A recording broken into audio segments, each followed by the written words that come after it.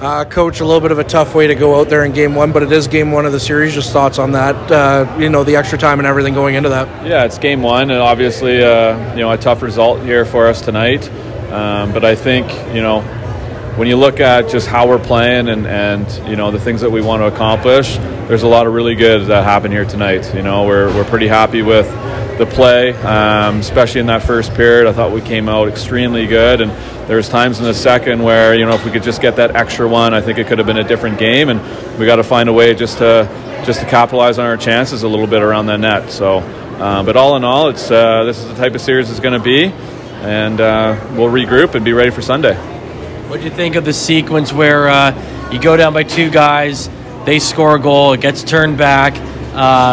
Talk about momentum turn, or at least in that sense that they weren't able to get ahead in that instance. What does it say about the guys to just continue to play at that level and bounce back from what could have been a go-ahead goal at that point? Yeah, you're right, and that's the beauty of being able to have these iPads on the bench. It's we had a good eye on it right away and pretty confident that was offside. So the guys were pretty calm and got right back to business. We were able to kill the rest of that off, which was crucial, and gave us a chance. So ultimately, it's just one of those things. You give them credit; they capitalized on a couple of chances that they had, and they're up 1-0. In the overtime, it didn't look like you guys got many touches in that short time out there. Just what's your message to the guys coming in after that one?